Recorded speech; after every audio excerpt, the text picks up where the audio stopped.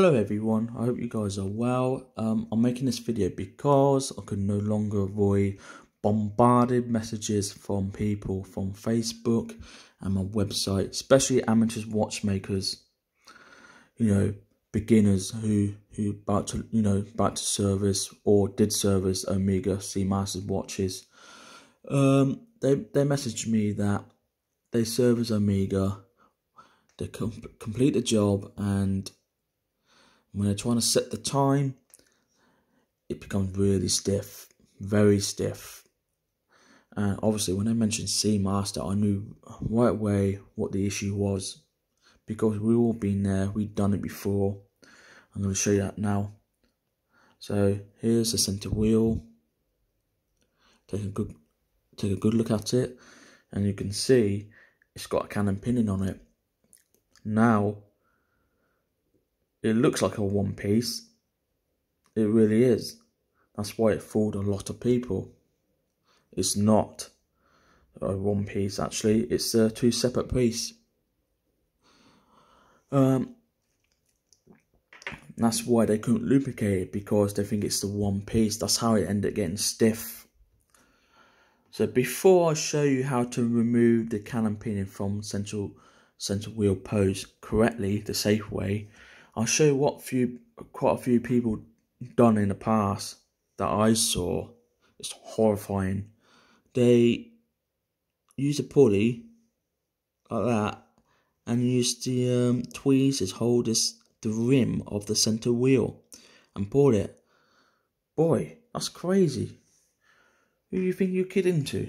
That's the last thing you want to do, because you're going to end up scratching it, you're going to end up breaking it and bend it, and that will give a very poor performance in watch, Omega watch. That's the last thing you want to do.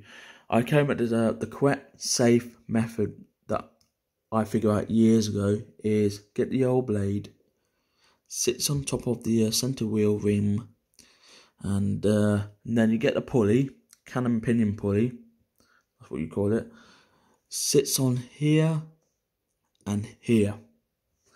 So I'm going to show you that now. That's the best and safe method to do so. So give a squeeze while you're pushing down, and that thing should lift without hurting the center wheel rim. There you go. And that's done. Very simple. Now obviously when you service a watch, give it a good clean. This and this as well, give it a very good clean. Then obviously you have to lubricate it. I use Mobius D5, whatever's best for you. So D5 on that side, on that side. That should now solve the problem of the stiffness when you set the time. So you put it back in like that. You should hear the click. Oh, I love this. Then put it back in the obviously back in the Omega movement, and that's it. That's how you do it, guys. Because it fooled a lot of people. They didn't realize it, So when you set the time, it's no longer stiff.